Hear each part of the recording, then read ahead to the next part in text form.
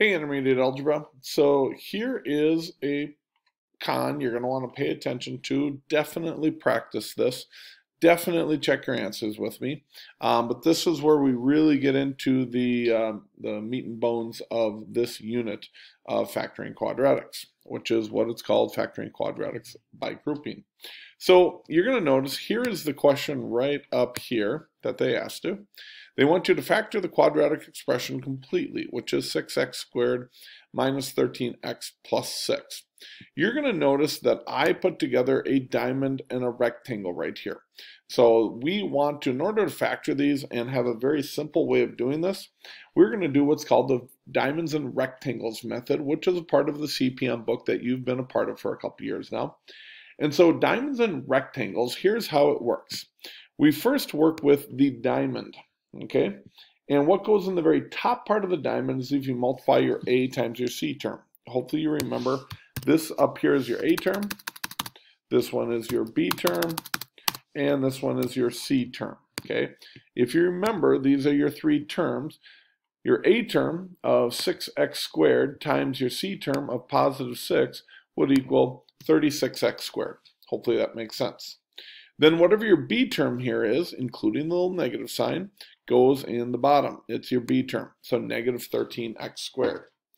So we fill these two in automatically, and then over in the rectangle, we're going to fill in what is the A term. Well, the A term is just this one right here, 6x squared, so we're going to plug that in.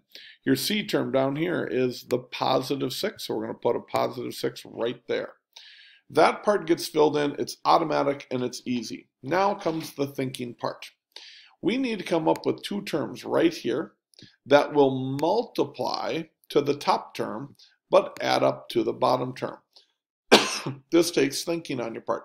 So you got to think, what would multiply to positive 36x squared, but add up to a negative 13x?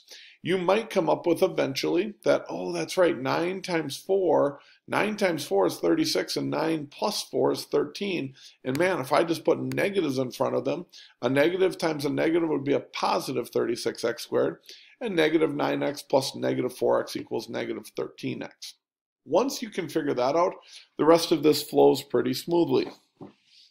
We know we have a 9x and a 4x that go in these two boxes. We're going to take these two terms and transfer them to the two empty boxes here. It doesn't matter the order that you put them in. So I'm just going to put the negative 4x there and negative 9x there. Now we need to do the factoring out, find out what they have in common. But before we do that, do you notice how there's a couple negatives in here? When we have negatives, we've got to factor out those negatives and get rid of them first. And if possible, I like to take them out of the actual part of the numbers where they both don't have an x term. So I'm going to take them out of here. I'm going to take the biggest number these two have in common would be a 2. And because one of them has a negative, the other doesn't, I'm going to pull out a negative 2 right there. In essence, it's almost like turning this positive 6 into a negative 3 now because we divided by negative 2. And then if this is a negative 9, and that would be a negative now here, these two would have a negative in common, which would now be the negative 3 part. So I like to get my negatives out first. That really creates everything into a positive. So now I can just think 6x squared and 4x, what do they have in common? Well, 6 and 4 is 2, and they both have an x term, so I'm going to pull out a 2x out of them. You'll notice these two both have an x term in common, and 6 and 9, they both have a 3 in common, so we'd pull out a 3x.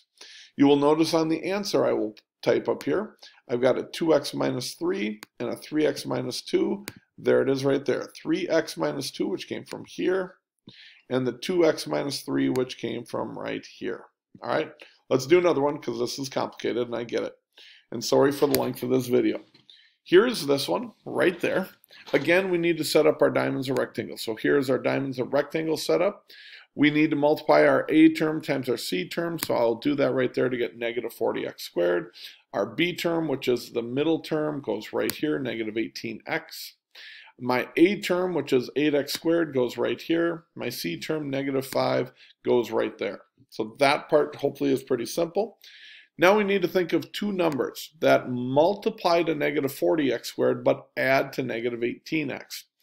After thinking for a while, you might come up with, oh, negative 20x times positive 2x would equal negative 40x, and negative 20x plus 2x would equal negative 18x. Again, this is the part that takes the most thinking right there.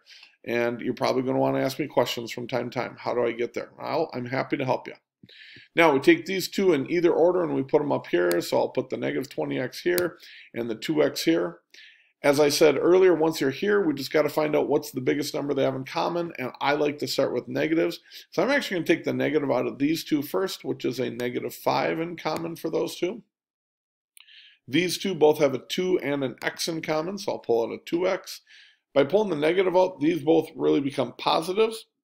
So now these two have a positive 4 as their greatest common, and they have an x.